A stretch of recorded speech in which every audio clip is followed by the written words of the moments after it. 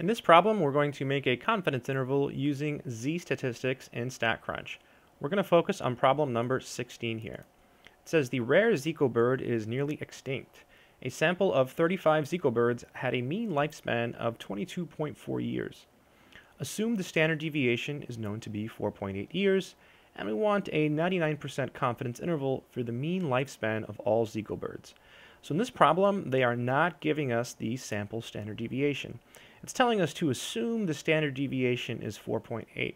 You can notice that it's in a separate sentence, and it never says that it came from the sample of the 35 Zeco birds. So we have to assume that this is the population standard deviation. That means we use z-statistics. If they give us the sample standard deviation, then we use t-statistics. So we're going to go to stat, z-stats, one sample with summary. Then we left click.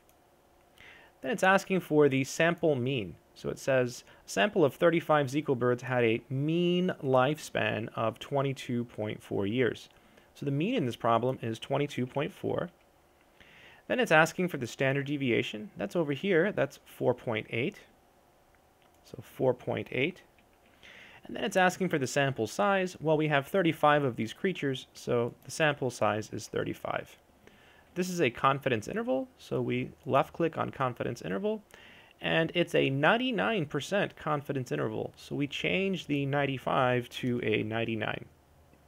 So all the information looks correct, and then you just hit compute, and there's your answer. There is the lower limit of the confidence interval, 20.31, and there is the upper limit, 24.49. I hope that made sense.